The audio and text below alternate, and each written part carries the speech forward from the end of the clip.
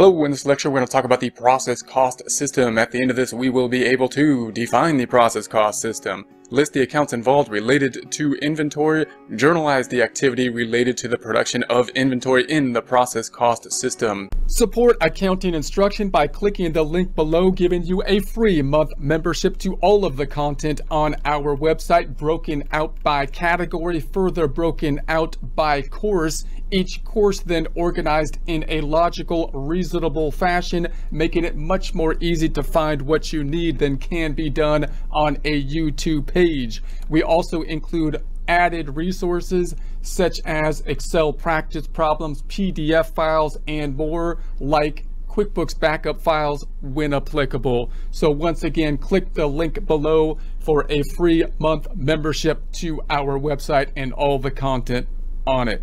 First, let's take a look at our trial balance. We have our trial balance over here. The debits represented with no brackets, credits having brackets, debits equal the credits by the debits minus the credits equaling 0. We have the assets in green, liabilities in orange or yellow, and then the lighter blue are the equity account, the darker blue are the income.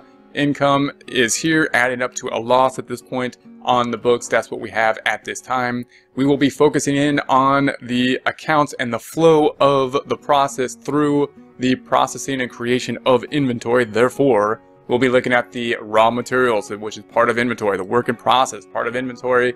Then it goes to the finished goods, and then we'll talk about factory overhead. When would we have to use factory overhead? I'm going to put the factory overhead up here on the balance sheet because it will be part of inventory at the end of the day, so we can see them all together up here. And we will not be looking at the units of production here. We'll take a look at that later.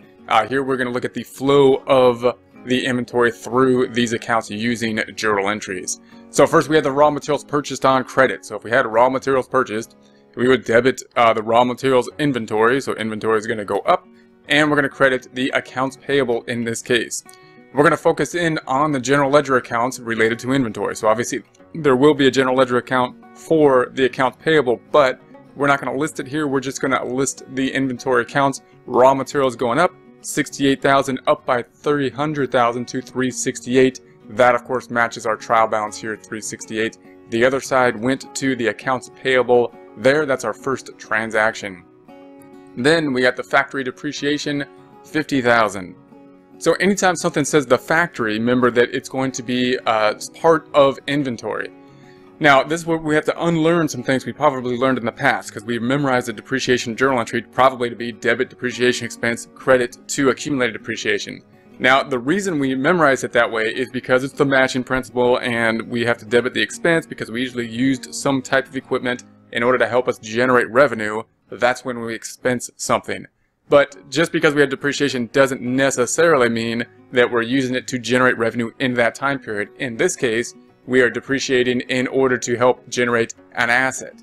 That's why we're going to debit factory overhead, not depreciation expense. Going to have to kind of unlearn that or relearn the rules on that to kind of understand that. Then we're going to credit accumulated depreciation. That would be the same as the normal process. So if we look at our general ledger accounts, then we are going to debit the factory overhead. Why is it in factory overhead? Because these are one of these things that we don't know exactly how to allocate it out yet. We're going to put it into factory overhead. We know it needs to be in the raw materials, but we're going to put it into the factory overhead first and then allocate it out using some kind of allocation method. We don't have the accumulated depreciation on the GL account. There would be one, but we're just going to focus on the asset accounts. The credit, of course, went to accumulated depreciation here. We now have the factory overhead at 50 on the general ledger, which ties out to the trial balance at 50. Then we're going to say factory utilities on account 28,000. So we paid 28,000 for the utilities. You probably, I'm automatically thinking in your head, utilities, how do I record that? Well, debit utilities expense and credit cash. But in this case, we're not using the utilities in order to generate revenue. We're using the utilities in order to help us to generate the asset. Therefore, it's going to go to the factory overhead. And because, again, we don't know exactly how to allocate it, so we're putting it into that bucket of factory overhead. And then we will allocate it to the work in process at a later time. We're going to credit the accounts payable. In this case, we're crediting the account. We put the utilities on account. We did it on account, so instead of crediting cash, we put it into accounts payable. Therefore, if we look at our general ledger, here's the 28. going up from 50 to the 78, going up by that 28, and that 78,000 now is what is in the factory overhead here on the trial balance. Next thing, direct materials use. So direct materials, that's pretty straightforward. If the direct materials are going to be used, it's going to go directly into, in this case, work in process. So we know exactly where the direct materials are going. We can account for that directly, and therefore we can put it straight into the work in process account rather than having to put it into the factory overhead, which will then go into work in process with some type of estimate in that case. We're going to credit the raw materials inventory. It's going to come out of the raw materials inventory. So when we buy it, we put it, you can kind of think of it going in the corner. Then when we start to process something, we take it out and start to use it. That's when it transfers from raw materials to work in process. These are both our inventory type accounts. So raw materials going down from the 368 down by the 214.5 to the 153.5. And then the work in process is going up from 419 by the 214.5 to the 633.5, and those of course are reflected here on the trial balance matching the general ledger. Then we have the indirect materials used, indirect materials. So indirect materials are still going to be part of inventory, but we're going to have to put them into factory overhead. Why?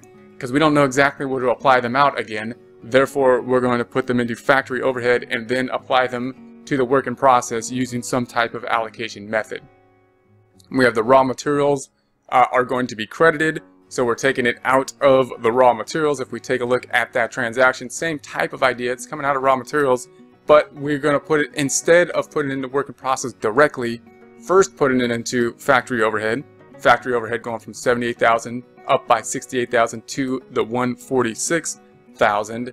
And we're putting it in here instead of work in process. We will allocate it to work in process at a later time. Now, you might be asking, what is the difference between indirect materials and direct materials? So again, the indirect stuff is usually the smaller stuff where we can't track it as easily, or it would be too expensive to track it as specifically. Therefore, we're going to put it into the factory overhead and then allocate it out.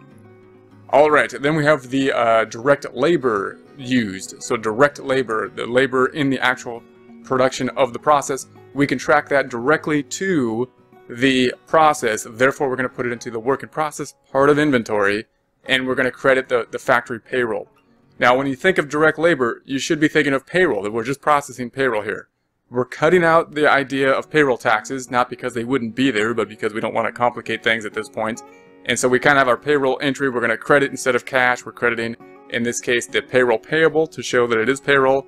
And instead of debiting payroll expense, like we normally would if we were processing payroll, it's not being used, the wages aren't being used in order to help generate revenue this time period. They're helping to generate the asset of inventory this time period. Therefore, we're debiting work in process, the asset account of inventory type, rather than debiting the expense. So here we have it. It's going to go into the work in process. Work in process going from 633.5 up by the 780 to 1,413.5. That 1,413.5 is what is currently on the trial balance at this time.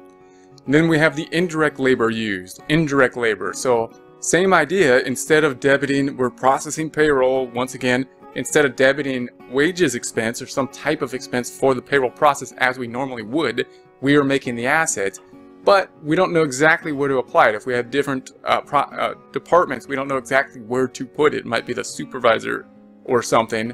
Therefore, we're putting it into factory overhead. So we're debiting the factory overhead, and then we'll apply it out to the work in process. And then we're going to credit the factory payroll payables, or if we paid cash, it would be to cash, right? If you work problems like this, they often will credit a payable account. For a lot of things, you might not see a payable account for. Why? Because if I just put cash here, it's not very specific by the journal entry what's been affected. If I put payable for payroll, then we know that this journal entry is related to payroll without a description. Alright, so here's the transaction.